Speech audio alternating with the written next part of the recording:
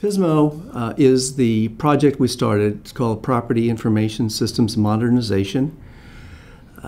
We approached the problem that we had a legacy property systems that manage the revenue collections, assessment of secured and unsecured property, and the distribution of funds to the different agencies that was on an old system, was built a long time ago, and we were facing high costs in the current environment. So the idea was we needed to come up with a plan to move forward, and PISMO was actually the execution of that project.